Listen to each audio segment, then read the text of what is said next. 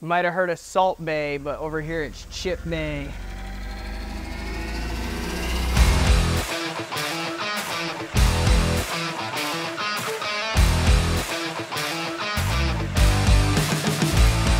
Hey guys, welcome back. Today we're gonna be on the Robodrill. We're gonna go over a quick modification that we're gonna add to the machine.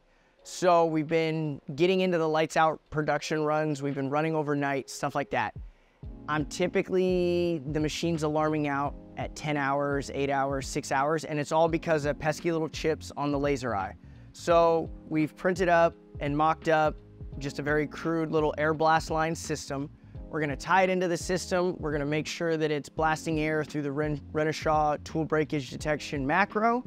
We're gonna make sure that it's clearing the chips. We're gonna do a little test, sprinkle some chips on there. You might have heard of Salt Bay, but over here it's Chip Bay.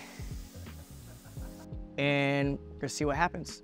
So we designed like everything in the shop, started the design in Fusion, drew it up, took it over to the Bamboo printer, printed it real quick.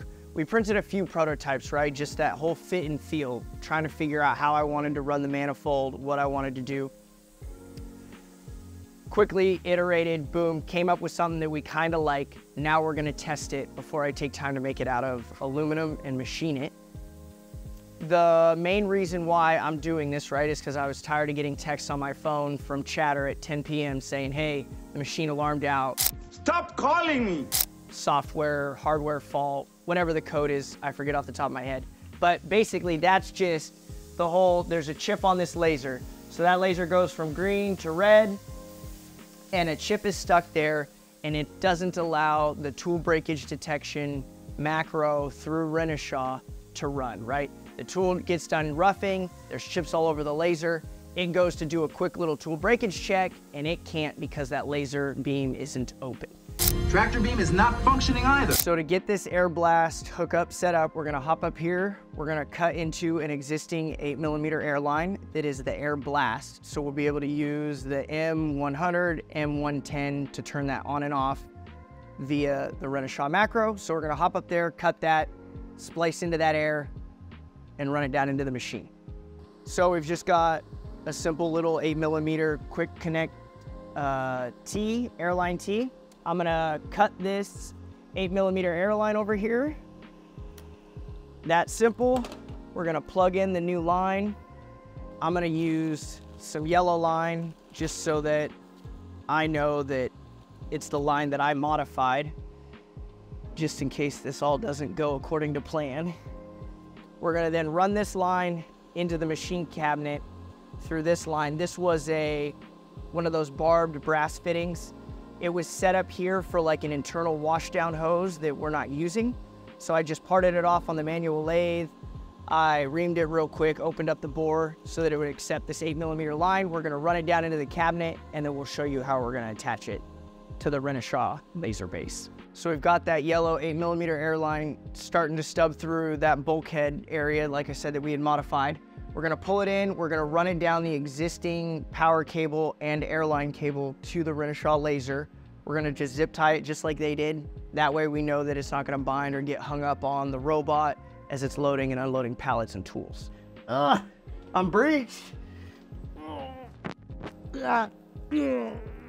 Okay.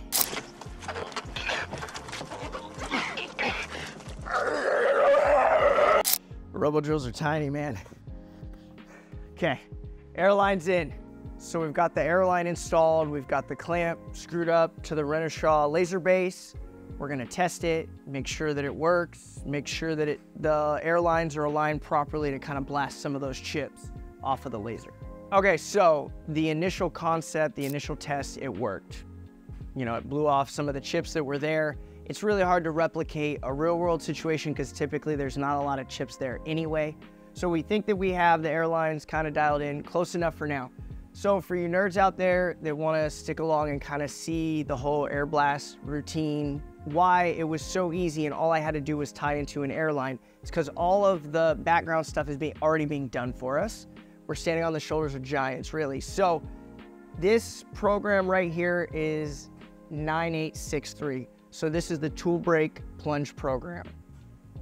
This is what will run every time I tell the machine to do a tool break check after an operation. You see right here, the M98, it's calling the sub, which is 9760. So then what we're gonna do right now is we're gonna hop over to 9760 and I'll explain why I didn't have to tie into another air relay and do some crazy out of the box thing. So we'll jump over into our systems. We're gonna scroll up to, what did I say again? 9760, 9760, the Renishaw settings. We're gonna open this. We're gonna check this out, check out the different things that are in this. I mean, there's a bunch going on, right? But if we come down right here, number 125, air blast, a 0 would be off, a 1 is partial, which I believe just means that it does an initial blast at the beginning of that tool break detection cycle. And if I was to change this 1 to a 2, it's gonna blow the entire time the tool is coming down to do the tool break check. And that's, again, why we didn't have to tie into some crazy solenoid, come up with some crazy M code, anything like that, right? We're able to use all the automation that already comes packed into this machine. We're just simply, I'm being a caveman and I'm running some airlines, and it's literally that simple. A few things that I could do to technically make this better. Currently, I don't see why I would ever use air blast up there at the spindles, so I could take that 8mm line off and I could plug it so that I increase the volume of air coming out of those 2 lines versus it coming out of 3.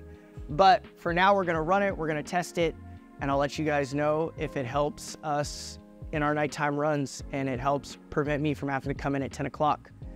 As always, I love you guys. I appreciate you guys. Thank you for following along. I'm happy to be here. See you guys.